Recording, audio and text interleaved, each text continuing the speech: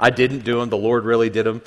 And if you haven't read Benny Johnson's book, The Power of Communion, I would definitely suggest that you get that book, start reading that book. You're going to find a lot of the things that we've been able to share from that is actually from that template. So if you got your Bibles this morning, I want you to turn to 1 Corinthians chapter 11. 1 Corinthians chapter 11. I'm getting there myself. This has been just the foundational verse for this series. One more page. Here we go. I got it. 1 Corinthians chapter 11, I'm going to start in verse 23. For this is Paul speaking to the Corinthian church. For I have received from the Lord that what I also passed to you, that the Lord Jesus on the night that he was betrayed, he took bread, and when he had given thanks, he broke and said, "This is my body, which is for you. Do this in remembrance of me." And in the same way, after supper, he took the cup, saying, This cup is the new covenant in my blood. Do this whenever you drink it in remembrance of me. For whenever you eat this bread and drink this cup, you are proclaiming the Lord's death until he comes. So we've been here for about 3 weeks, and just a quick recap this morning. We talked about the covenant and the blood, and that was week 1, and that was powerful. And last week we talked about really the covenant as it applies to the bread, specifically with healing in our bodies, our hearts, our minds, those things. This week we're talking about the posture of communion. There is a posture of our heart that has to be present in communion. And I'm going to give you 3 postures, at least 3. There's probably more than 3. Can we say that this is not an exhaustive concordance on the postures of our hearts towards the presence of the Lord? All right, if you've ever seen or you've ever been a part of 970 Church, there are times where God moves and people just do things differently. Don said it this morning, sometimes it gets a little weird. Now here's what the reality is this. I am not giving you permission to be weird. You're in the wrong house this morning. Okay? You can be peculiar. The Bible gives you permission to be peculiar. You are peculiar people. There's something different about you. And we celebrate those differences in the name of Jesus through the Holy Spirit. Praise God. You will see an expression of people sometimes that they come into the presence of the Lord and they just get really happy. Amen. There are some people, they're just overwhelmed by His presence and they just have what we like to call unscheduled carpet time. All right? Or sometimes they had scheduled carpet time. It was scheduled in heaven. They just didn't get the memo. That's fine. There are some people, they're just going to lift their hands, they're going to close their eyes, and they're just going to quietly celebrate the presence of the Lord to themselves. And there's nothing wrong with that expression either. There are some people, they turn around and they make a chair their prayer altar. And I don't know that I would do that on this hard concrete floor, but if your knees can do it, praise the Lord. Maybe you just got new knees from the Lord and that's your altar of praise. Amen. Right? That's happened too. We're okay with what that expression is as long as it's not disruptive to what the Holy Spirit wants to do, and as long as it's not out of order with what this Holy Spirit wants to do in the service. Amen? In other words, resist the urge to go into business for yourself. Is that okay? Did everybody receive that? And I need hands out. I receive that right now in the name of... Let's not go into business for ourselves with the Lord. Let me put it this way. He doesn't need our help in order to make His name great, but He certainly doesn't mind using us to do so. And the testimony of what God has done is incredibly important. So we're going to get there in a few minutes, but I want to say it now. And that as we break out into groups or families for communion this morning, maybe some of you need to share a testimony of what God's done in your life. And so I want to make sure that during communion that you get the opportunity to share testimony with communion. Amen? All right, let's keep going. This morning there are 3 postures I just want to highlight that Paul tells us. He says, first off, I want you to have a posture in your heart. Let's define what posture is. And when I say posture of the heart, it's in a way that doesn't move us into fear because of sin. When Paul says, I want you to take a minute, let me go back and read this, make sure I have it said correctly. It's in verse 27. 1 Corinthians chapter 11, verse 27. Therefore, whoever eats the bread or drinks the cup of the Lord in an unworthy manner will be guilty of sinning against the body and the blood of the Lord. So we ought to examine ourselves, right, before we eat of the bread and drink the cup. This is not just a sin check. Go back and think about week 1. We talked about making sure that our hearts are in a place of covenant renewal before the Lord every time we take communion. Amen? Here's the thing that I want us to understand. Communion is not just about eating the bread, drinking the cup. It's not just about using God, quote unquote, as a vending machine, and I'm going to take communion until I get my healing. That's not it. It's a covenant relationship. And here's the thing. In covenant relationship, it is this. Are you ready? It's not difficult, but I want you to write it down. It is a relationship. It is not, I know you're like, Pastor John, you need more time for points. No, it's got to be simple. It's got to be simple. The Bible says that we all like sheep have gone astray. I've never met a smart sheep. Sheep? That's both the singular and the plural, right? I've never met a smart sheep, right? Sheep. You can't say ship. It's a sheep. Sheep'em. No, let's just go with I've never met a smart sheep. Amen. It can't be complicated. And a covenant relationship with the Lord is anything but complicated. And here's what happens. We let the enemy minister frustration, anxiety, and complication to us because we start to believe inside of a lie that we're not worthy. The whole premise of him coming was to move us from sinner to saint, from slave to son. I've said this on Wednesday night. I've said it on Sunday morning. Don't just get stuck in the friend zone. He died for more than you to be in the friend zone with him. Come on. All right, enough of that. There's a posture. Here's the scandal of grace. It's that Jesus never required perfection in order for us to come to him. Don said it this morning, and he didn't even know what we were talking about. When he said God loves us and he doesn't wait for us to get our stuff together, I received that. Yes, amen. Right? Some of us need to just realize this morning. The Lord's not waiting on us to come to him after we've gotten our stuff together. I want to tell you right now, it will never be together enough to come to him. Amen. You're believing a lie. Don't believe the lie. Come to him and let him help you get your stuff together. Come on. Right? Let him minister that ministry. This is my wife's message, right? She loves the ministry of administration and order, right? Yeah, I know. Some of you are like, I'm out, Pastor. I can't do that. This is for her, not for me, right? She loves to organize. She loves for things to be in their own box, in their own place. How many of you, that's you? There's a gift for you in the kingdom. There is a place for you at 970 Church. It's every place behind me where I've made a mess. Amen. The scandal of grace, I love this, is that Jesus never required perfection from us in order for us to come to him. Fear is never productive. It gets in the way of love's transforming power. Okay, I'll say that again. Fear and a fear check, okay? A fear check is what some of us like to call a sin check sometimes. And you're in the right vein, because if we'll treat fear like a sin, we might get delivered from it. All right, well, I can just tell by your overwhelming response. That went over. Maybe we should stay there for a minute. Fear is never productive. And if we would treat fear like a sin, right, we'll get delivered from it. Amen. Fear stands in the way of love's transforming power. And we want to posture our hearts away from fear. And our first posture that we want to take is we want to posture ourselves soberly. Soberly. S-O-B-E-R-L-Y. We want to posture our hearts soberly when we take communion.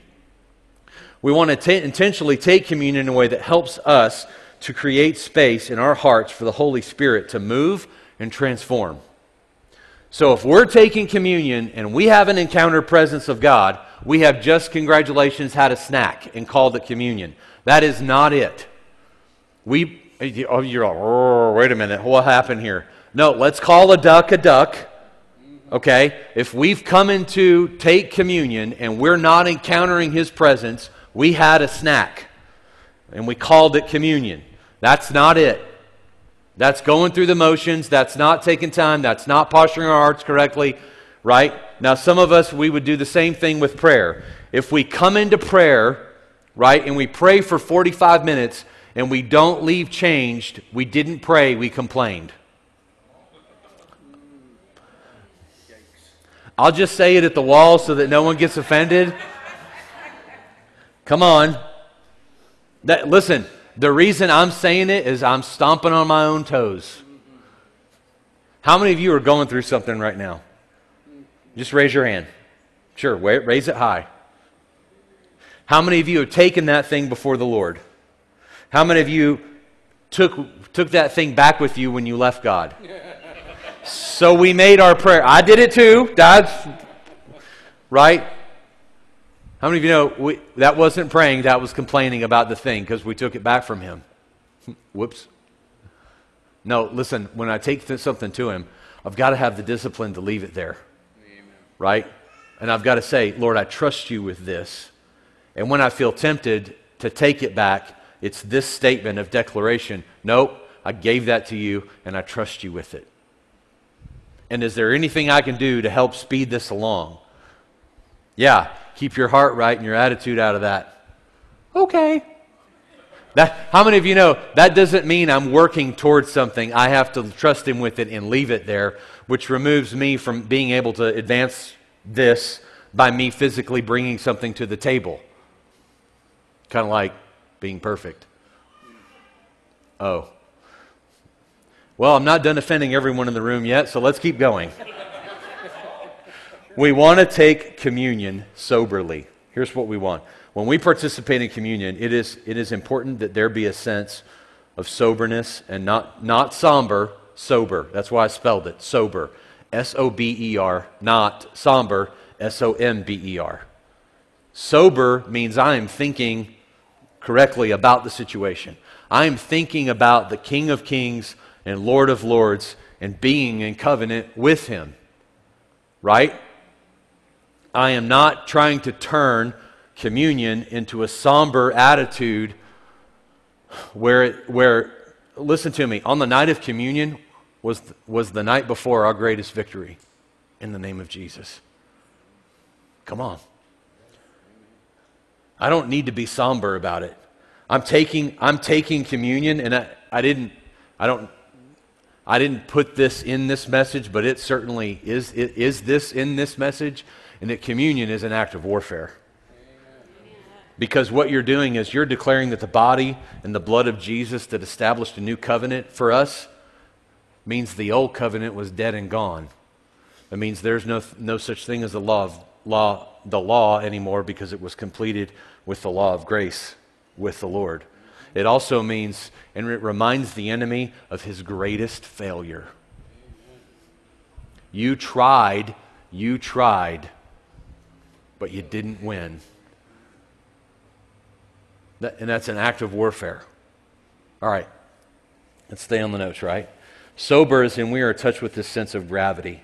Watch, we have a good Father who is incredibly full of grace, but we never want to lose sight of His holiness or His power. The same Jesus who said, "Let the little children come to me," in Matthew chapter 19, verse 14, right? Jesus said, "Let the little children come to me and do not hinder them, for the kingdom of heaven belongs to such as these." Right? Is the same Jesus who's described in Revelation chapter 1, verse 14 with this: "His head and his hair were white like wool, and hair white as snow, and his eyes were like a blazing fire." It's not either or, it's both and. Come on. Right? Sober reverence is a healthy reaction when we remember the body and the blood of Jesus. Right? Okay, I'm right on this. You just say yes. Okay, number 2. Sometimes you have to amen yourself. Right? We want to take communion with soberly. We want to take communion thankfully. Come on. That's why I had to go pull that song when I think about the Lord. I had to go on YouTube. Don't do it. Save yourself the Google search. Because the earliest version I believe we found was somewhere in the mid-'80s. Everybody's hair horrible. Everybody's sundresses off. I mean, good grief. Let's leave that there. Amen. Right? And I had to I apologized to Don when I sent it to him. I said, this was the best version I could find. So please excuse the early 90s look. To which he laughed. But it simply says this: when I think about the Lord. And then it goes into a time of remembering, because remembering produces thankfulness. When I think about the Lord, how He saved me, how He raised me, how He filled me with the Holy Ghost, right? How He saved me to the uttermost. I'm not going to get the words right. That's why I'm not the worship leader. It makes me want to shout. What? Hallelujah. Thank you, Jesus. Lord, you're worthy of all the glory and all the praise. And then we go, it makes me want to shout. And everybody kind of like, should we sing it again? Why not? Let's keep singing. I know some of you are like, ooh, we should sing it again. No, we're not doing that right now. We come to the Lord thankfully. 1 Thessalonians chapter 5, 16 through 18 reads like this. He says, rejoice always, pray continually, give thanks in all circumstances, for this is God's will for you in Christ Jesus. Gratitude, our gratitude specifically, is a response. And when the Bible says to be thankful, no matter the circumstance, this is not expecting us to create an emotion out of thin air. That's why I'm telling you right now, for us, gratitude has to be a response. When he says give thankful, put it up there for us again, Eric. Give thanks in all circumstances. Does that say give thanks in the good circumstances? No. Does it say I give thanks in the bad circumstances? Does it say give thanks in what kind of circumstances? All of them, in the good ones and in the bad ones. Right? This is why this next verse is so powerful. Hebrews chapter 15 Hebrews 13:15, we're going to read it together. It says, through Jesus, therefore, let us continue to offer to God a sacrifice of praise, which is the fruit of lips that openly profess His name. Do you remember that ugly 80s version song of we bring the sacrifice of praise into the house of the Lord? You're like, I didn't say it was a bad song. It was, it's a little dated. Some of you don't remember, grew up in church and don't remember singing that song. It's how, it aged like a fine wine. Right? That's why it's powerful, because it's a sacrifice of praise. In other words, I'm proclaiming how good He is, even though right now I can't see how good He is. I don't feel how good He is. But gratitude is a response, and it's a response that trumps how I feel. It's a declaration that means it doesn't matter what I'm going through, I'm going to continue to praise Him. I'm not friends with Bill or Benny Johnson by any means, and I don't know them. But I got to watch his first sermon after she lost her battle with cancer. And he came before Bethel Redding there in California. He came before Bethel, and he preached. Like as in she had passed, I think, a couple days before, 4 days before. And he stood before his congregation and he said, I'm going to offer a sacrifice of praise, and I'm going to minister to you and minister before the Lord, because this is the only time I will get to bring this sacrifice to God. Think about it. We're going to spend eternity with Jesus, and we can bring Him all kinds of praise and all kinds of worship. But in heaven, sacrifice will be over. Yeah. So the only time that I'm able to bring Him a sacrifice of praise is here. And that includes declaring He is good and He is Heavenly Father when I don't see it, when I don't feel it, when the prayer didn't come through, when the breakthrough didn't happen. I'm bringing before my God the sacrifice of praise. When we're exhausted, when we're hurting, sometimes worship and expressing gratitude is the last thing we want to do. I want you to look with me in Luke chapter 17. I'm going to paraphrase most of this story because there's a deeper context here that I'll get to later, hopefully later in the year, should the Lord allow. There were 10 lepers who called to Jesus, Master, have mercy on us. If you remember the story, go to Luke chapter 17. I'm going to turn there with you. It's important enough. Let's get there. Eric's got the latter half. Don't worry. He's on top of it. We communicated this morning. Luke chapter 17, verse 11 says this, Now on his way to Jerusalem, Jesus traveled along the border between Samaria and Galilee. And as he was going to a village, 10 men who had leprosy met him. And they stood at a distance and called out in a loud voice, Jesus, Master, have pity on us. In verse 14, when he saw them, he said, Go show yourselves to the priests. There's some other context there, but we'll leave it. And as they went, they were cleansed. Verse 15 says, And one of them, when he saw he was healed, came back, what? Praising God in a loud voice, and he threw himself at Jesus' feet and thanked him, and he was a Samaritan. Let's stop right here for just a second. He sees 10 men. They cry out for mercy. He knows they're asking him to heal them from leprosy, which at that point in time was a death sentence. It was also meant excommunication from the community. It also normally at that point in time, traditionally, that sin was associated with the curse of leprosy. You got me? So this is, you are excommunicated and cut off socially, you are excommunicated and cut off spiritually, and you are excommunicated and cut off really familial. Done. You have the only people you're in any sort of relationship with or in friendship socially at all is other lepers we are all going to die the same nasty, horrible death. Right? Verse 15 and 16, let me just reread these real quick. It says, One of them, when he saw that he was healed, came back, praising God in a loud voice, and he threw himself at Jesus' feet and thanked him, and he was a Samaritan. Only one returned to give thanks, praising God, throwing himself at Jesus' feet. Here's one thing that I need you to understand, and understand it as we move forward. You can clap during worship and praise. And you know what? You don't even have to be on beat.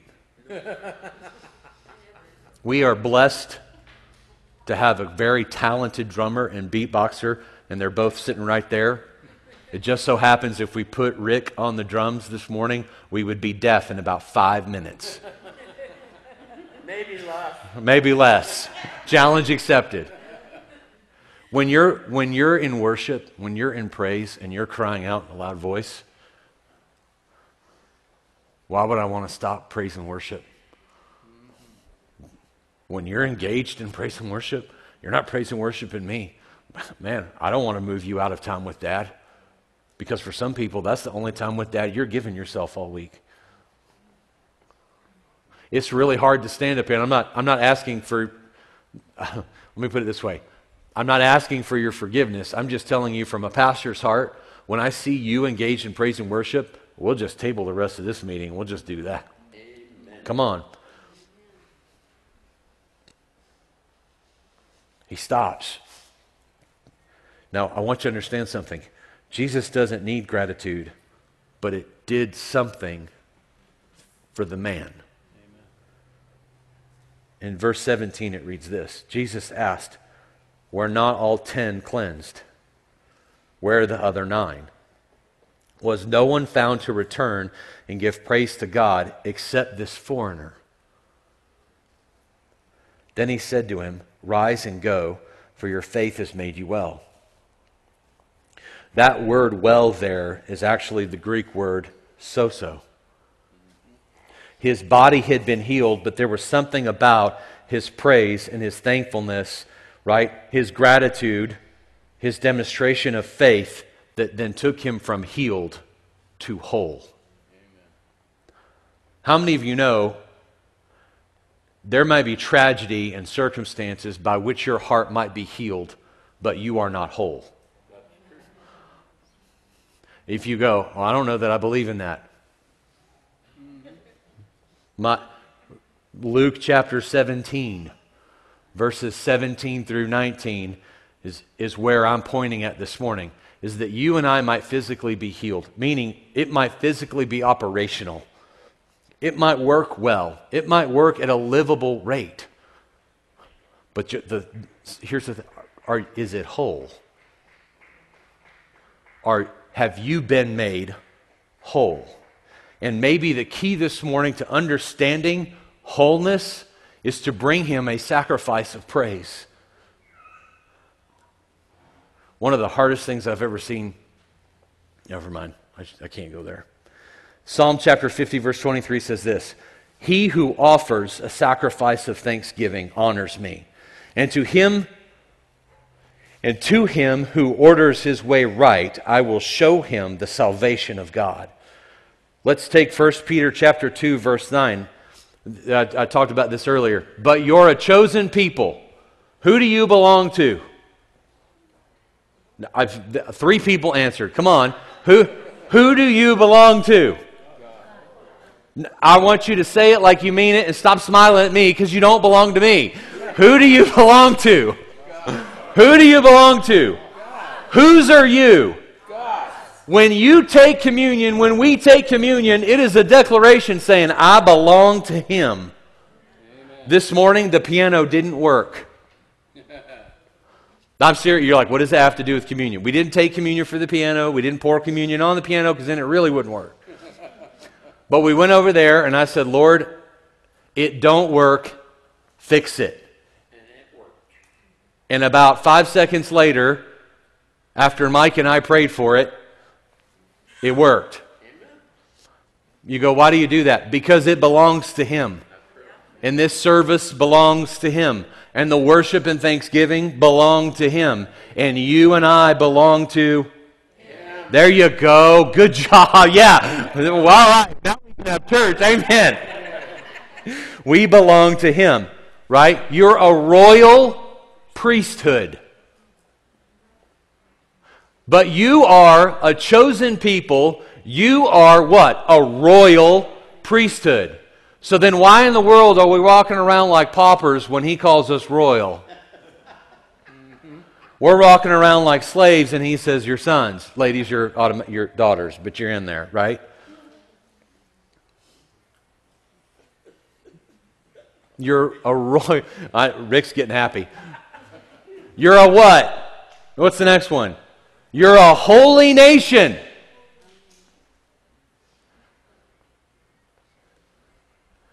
You're God's special possession, or that you may declare the praises of Him who called you out of darkness into His wonderful light. Okay, now how many of you believe this? I do. Well, I'm not trying to highlight you, but if you didn't have your hand up, that shows me where we're at. I know, stare at the wall, don't say it to anybody, lest they get offended. There's a lot of people who don't believe that. There's a lot of people who struggle with this declaration that Peter makes. And he says, but you are a chosen people. Why would God choose me? I don't know. I've seen me. I'm not sure why He chose me, but I'm glad He did. Come on. Look, you're a royal priesthood. Listen to me. That's a declaration that we've been made royal, and you're in the family of royalty. Come on. Yeah. Right? Do you know what it means to be a priesthood? That means that the sacrifice of praise is to be ministered to by the priest. Or can I say priestess? Are you okay with that? Let's take these 2 verses and let's put them together. So as believers underneath this new covenant, we now have the privilege of ministering to the Lord. When we offer up a sacrifice of praise, we are bringing honor to God. Focusing our hearts on gratitude brings Him glory, which is good. But the Bible goes on to explain that gratitude also reorients us correctly, inviting the salvation of God into our lives. I can't take and minister for you your sacrifice of praise. You can't take and do so for me. Together, we take a sacrifice before the Lord and minister a sacrifice of praise to Him. You can do this corporately. You can do this privately.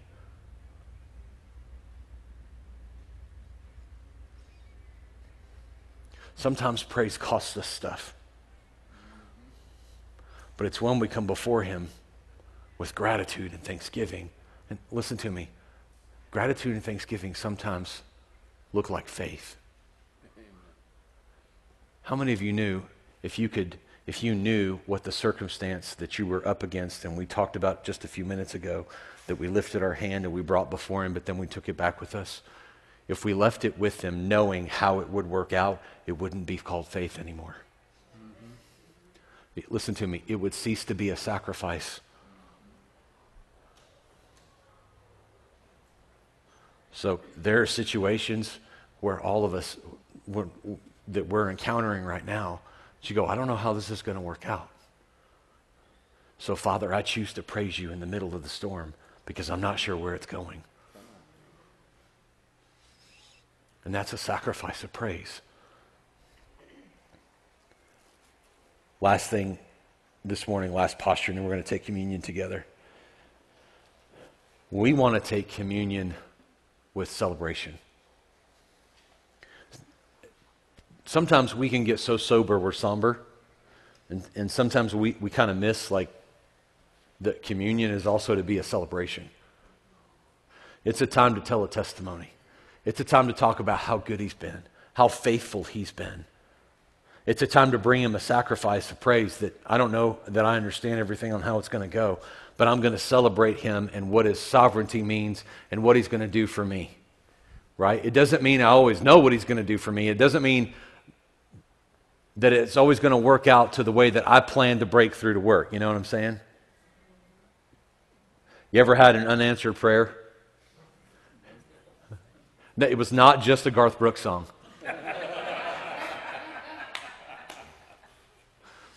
You ever had an unanswered prayer that didn't go your way when it finally got answered?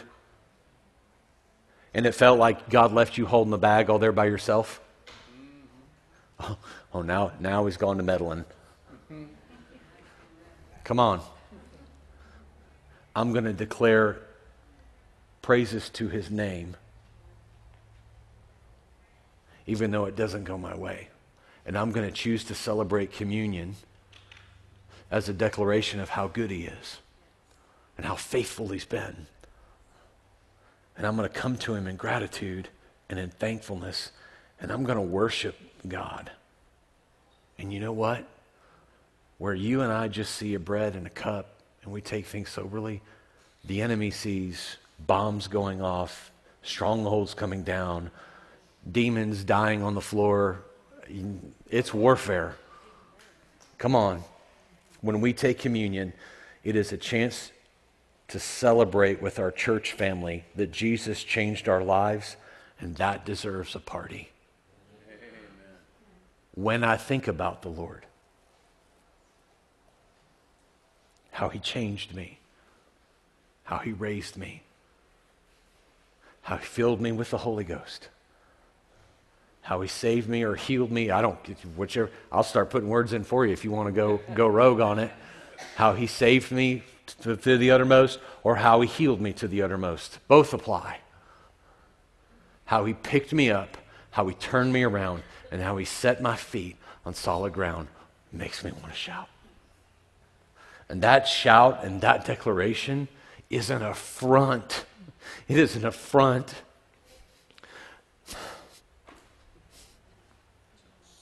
Amen. Bring it.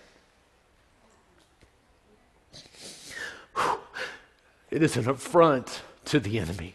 It is an affront to that sickness and disease that's been ravaging your body. It is an affront and a plague, right, to anxiety and to fear and to frustration. It is an affront to the kingdom and the enemy. And he cannot stand when you'll choose to praise him.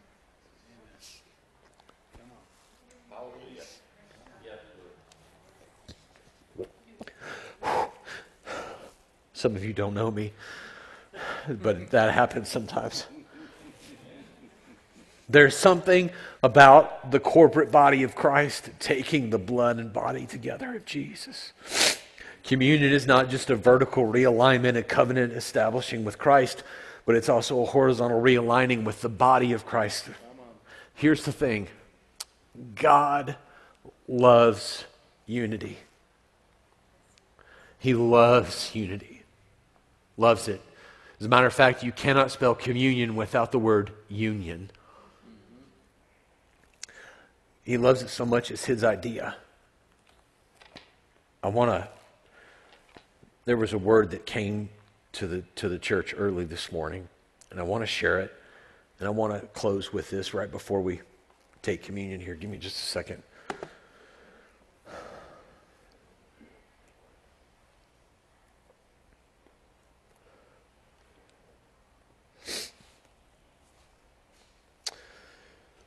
Like a jeweler looks at every facet deep within a diamond, when you know every part of me, you know who you are, for you are mine.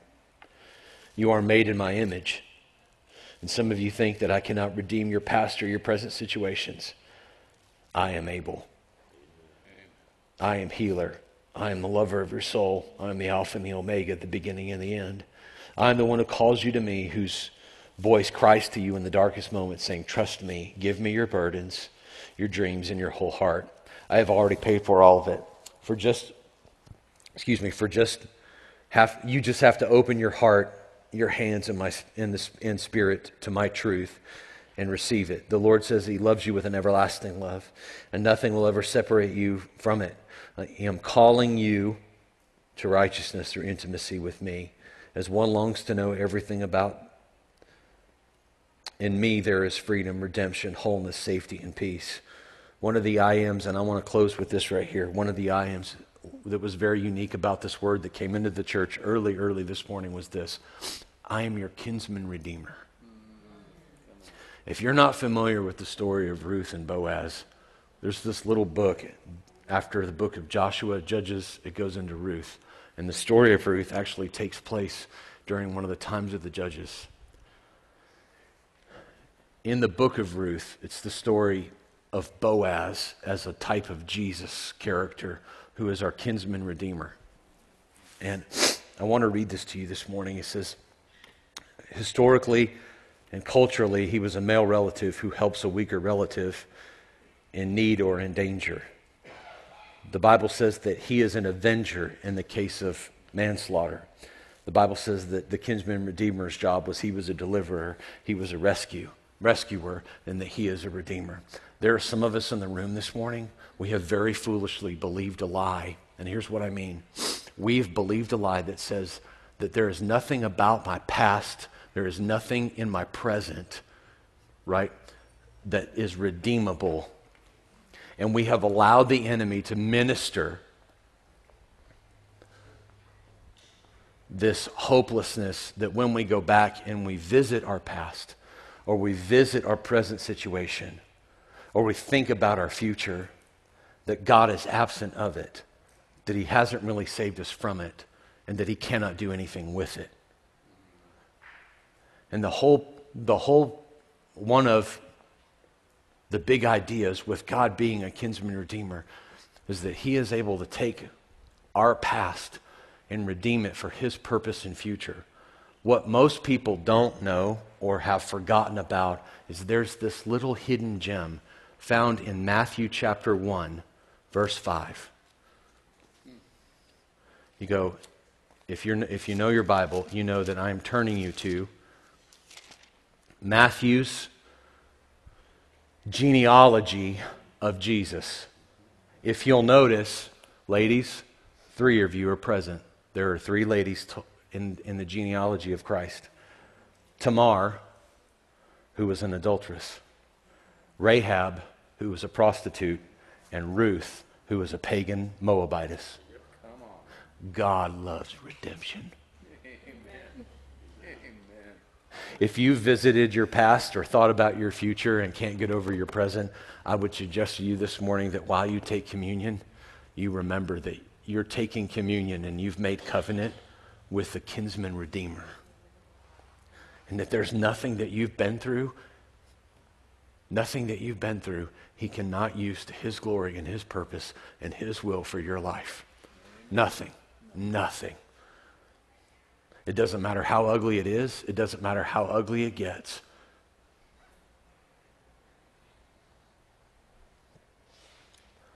I want us to sit here and take a minute. And I want us to think soberly about this communion. Some of you need a covenant check. Father, am I in covenant with you? And Lord, if I'm not, I repent right now in the name of Jesus. I repent for where I've allowed the enemy to tell me I'm irredeemable. I repent for visiting my past and not bringing you with me so that you could show me where you had me covered. Father, I repent for where my pride has led me to stupid decisions without you. Father, I repent right now in the name of Jesus for any sin that separates me from you. And because the Bible says, if I am faithful, if I will confess my sin, he is faithful and just to forgive me of my sin and cleanse me of all unrighteousness, leaving only Jesus' righteousness, which he purchased through the body and the blood and the covenant. That I'm seen and restored to relationship with you as a son and as a daughter. That I'm declared worthy, that I'm declared a royal priesthood. And Father, I choose to bring you right now a sacrifice of praise into the house of the Lord. I choose to bring you a past. I choose to bring you my present. I choose to bring you my future.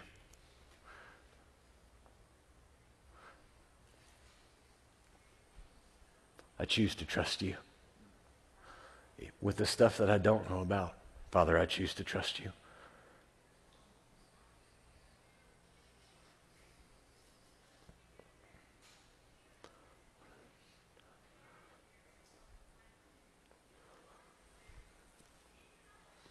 Ushers, if you would head back to the communion table and make it ready for us.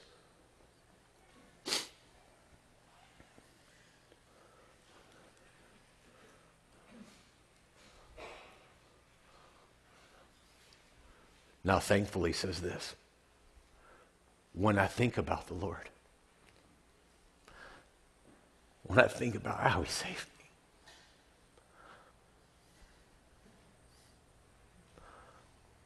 when I think about how he healed me, when I think about how he filled me with his Holy Ghost, and he healed me to the uttermost, oh, it makes me want to shout, hallelujah. Thank you, Jesus. Lord, you're worthy of all the glory and all of the honor and all the praise.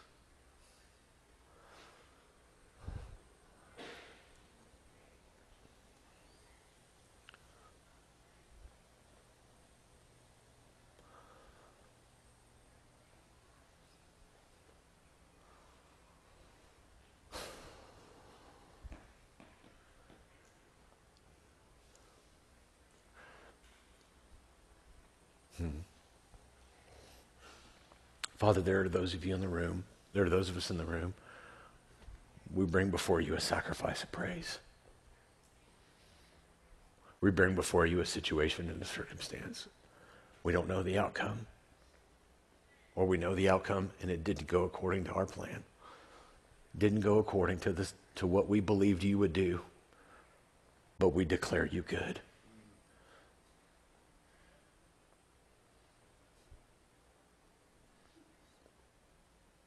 We bring before you a sacrifice of praise.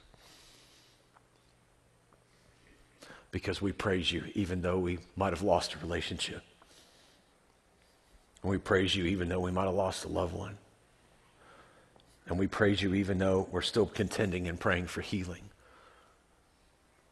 And we praise you even though justice wasn't done. We praise you even though mercy wasn't satisfied. We praise you even though the circumstance is still left undone.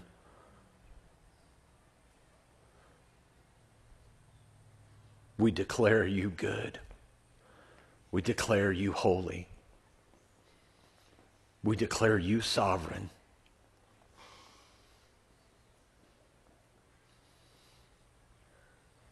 And once more, as this prophetic act, we just come before you with an open hands, and we release it to you right now in the name of Jesus. And in your own voice right now, if that's you, would you just begin to worship him? Would you just begin to thank him? Would you just begin to declare right now, I want you out loud enough that you can hear yourself.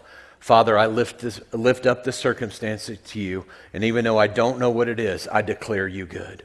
Father, I worship you and I praise you, even though it didn't go my way. I worship you and I praise you, and I declare you good, and I declare you faithful. And I will not let the enemy take my eyes off of you. I will keep my eyes on you. I will keep my focus on you, Jesus.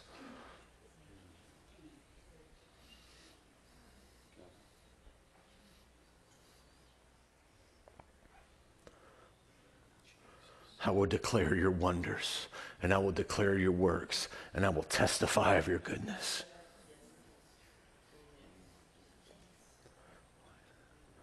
We're going to do something special today, and here's what we're going to do.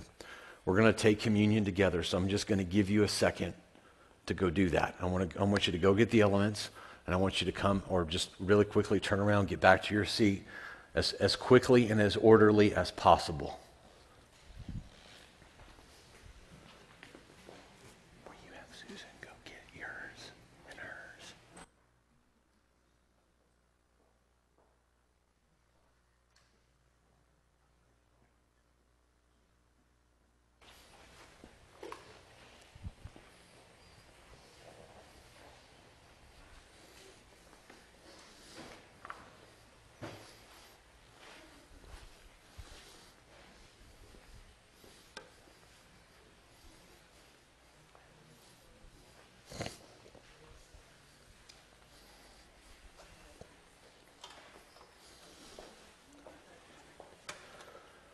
We're going to take communion together this morning, so I just want you to hold it when you get back to your seat.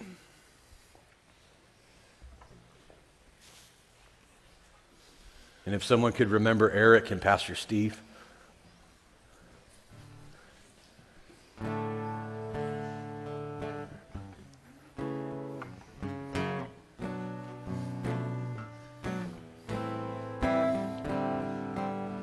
Again, we're going to take it together this morning, so just grab it and come back to your seat. If someone could remember Pastor Steve and Eric. Pastor Steve is good. If somebody could remember Eric. Eric's good. Praise the Lord.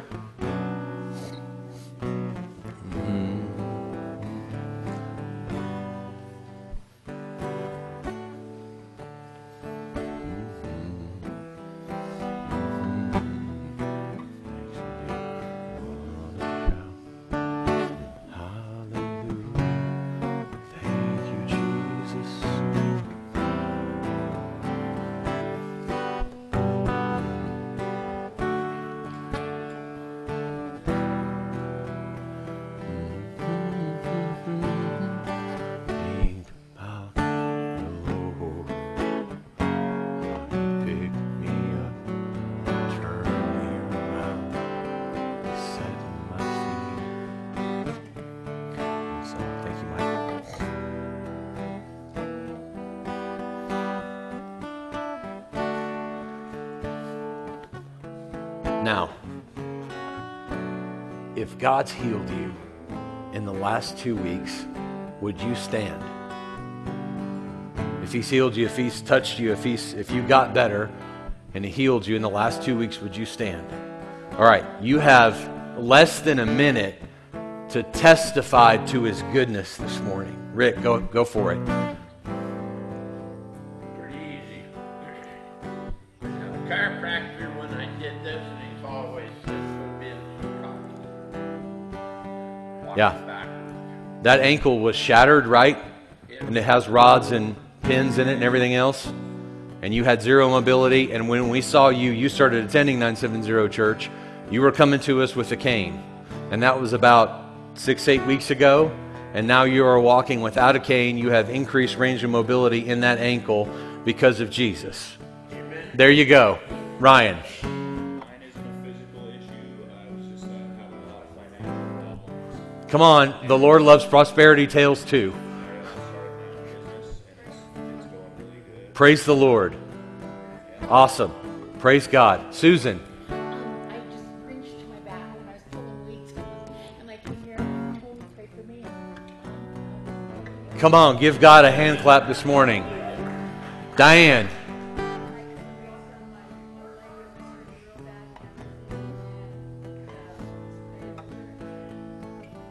You can walk normal now. Absolutely.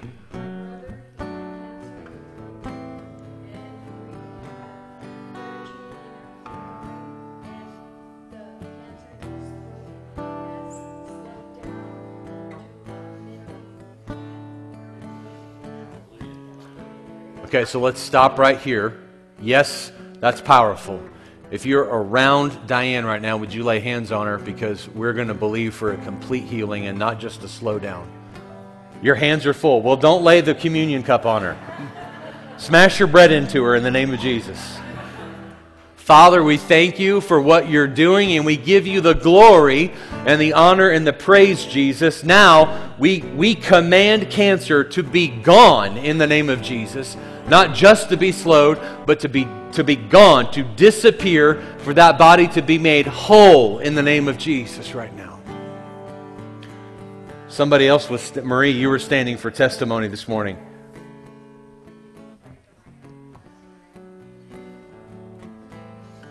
It's gone. So hand fully restored? Almost. All right. This thumb, what thumb? The Lord loves thumbs. I have it on good authority. It's healed. It's healing. It's an active process.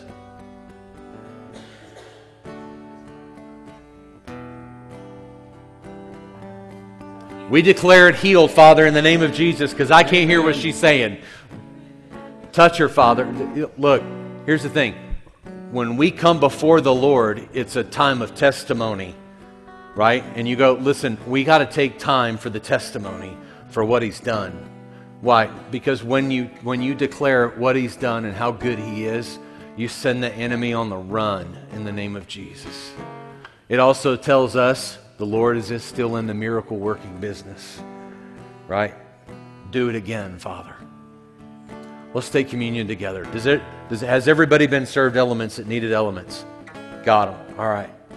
Some of you are praying for healing because you haven't seen the breakthrough totally come yet. So we're praying for you right now. If you would do this, grab the bread for me. If you need a healing, right, I want you to lift your arm in the air as high as you can. Father, you see every hand lifted in this place. That even while we're in communion, we are establishing and reestablishing covenant with you. Don's going to stop playing here for just a second. We got together. It's together. In the name of Jesus right now, for every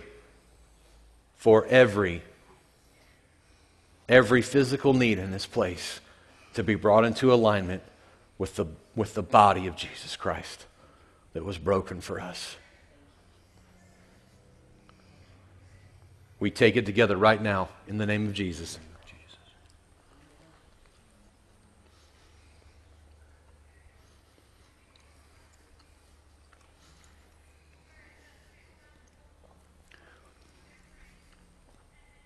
Grab the cup for me. I want you to place your hand over your heart this morning. Lord, when we came into this new covenant established through the blood of Jesus Christ, you took out a heart of stone and you replaced it with a heart of flesh. A heart that was united, one with you in covenant. And we remind ourselves this morning of that covenant. We remind ourselves that we are a covenant people, that we're in covenant with a covenantal God, that it is relational, that it is not transactional, Father. We remind ourselves this morning that we are in covenant with one another as a body of Christ. We remind ourselves this morning that we have brothers and sisters and other expressions of other denominations and other faiths that we're in covenant with, united by the blood of Jesus this morning. We take this together in remembrance of you and declare it till the day you come back for us. Go ahead, guys, take.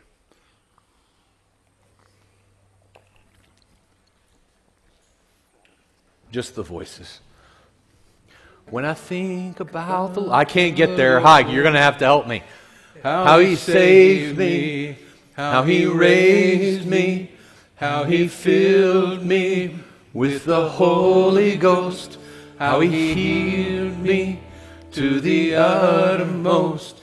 When I think about the Lord, how he picked me up and turned me around, how he placed my feet on solid ground. It makes me want to shout, hallelujah, thank you, Jesus. Lord, you're worthy of all the glory, all the honor, and all the praise. It makes me want to shout, hallelujah, thank you, Jesus. Lord, you're worthy of all the glory, all the honor, and all the praise. When I think about the Lord, how he saved me, how he raised me, how he filled me with the Holy Ghost, how he healed me to the uttermost. When I think about the Lord, how he picked me up and turned me around, how he placed my feet on solid ground. It makes me want to shout, hallelujah, thank you, Jesus. Lord, you're worthy of all the glory, all the honor, and all the praise. It makes me want to shout, hallelujah, thank you, Jesus. Lord, you're worthy of all the glory, and all the honor, and all the praise. Makes me want to shout, hallelujah, thank you, Jesus. Lord, you're worthy of all the glory, and all the honor, and all the praise. It makes me want to shout, hallelujah, thank you, Jesus. Lord, you're worthy of all the glory, and all the honor, and all the praise. Let me bless you. I know you want to shout, but I'm going to bless you. Father, we love you, and we declare your praises and your goodness and your faithfulness this morning. We thank you for the body of Christ, your Son Jesus, who was broken and bruised and bloodied for us. We thank you for establishing a new covenant. We thank you for the ability to come before you soberly and thankfully and celebrate what you've done through that covenant of Jesus right now. We thank you for the testimonies that were shared in this place, and we pray that they would continue, and Lord, that you would increase more in the name of Jesus, more for this valley in the name of Jesus. We bless right now every small and large business owner, that you would continue to bless and pour out favor and pour out blessing, that your name would be proclaimed even in the world and area of business, Lord, especially through the world and area of business right now. Lord, I pray right now that you would come before, that you would come behind, that this week you would come alongside, that you would open doors, that you would close doors, that we would follow you sovereignly. Lord, just you're in charge. We put our faith in you. We put our trust in you. Lord, we pray for breakthrough of miracles, healing, stuff that would make the book of Acts shudder when we think about how great and powerful you are. It's in your holy and precious name we pray this morning. Amen. So be it. Well, I want to bless you. We just did that, but yeah, the rest of it is come hang out. You got a few minutes. Shake your hand.